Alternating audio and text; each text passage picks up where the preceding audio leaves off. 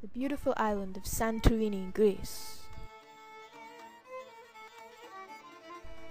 This island is all that remains of a colossal volcanic explosion, called the Thera eruption, or the Minoan eruption, which took place some 3,600 years ago, and was the cause of the giant geological caldera that is the lagoon in the center of the island.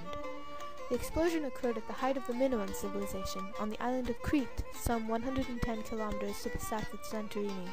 This great civilization was possibly wiped out by a tsunami wave caused by the eruption in Santorini.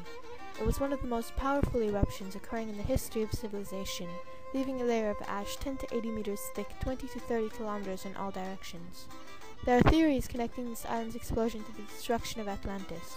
Archaeological finds have revealed that the Minoans possessed advanced engineering knowledge, enabling the construction of 3- and 4-story buildings with intricate water piping systems, advanced airflow management, and earthquake-resistant wooden masonry walls. This level of technology was, it is said, far ahead of that found on mainland Greece at the time.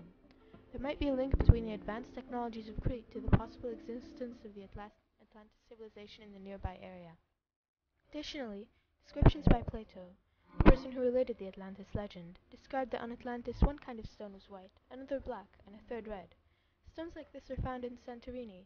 Also, Atlantis was described as being circular, surrounded by pits of seawater, each connected to the sea by a deep canal. Scientists attempting to recreate the shape of the island before the Thera eruption have concluded that there was a ring configuration similar to that of present-day Santorini. The center of Santorini may in fact have been the home of the great civilization of Atlantis.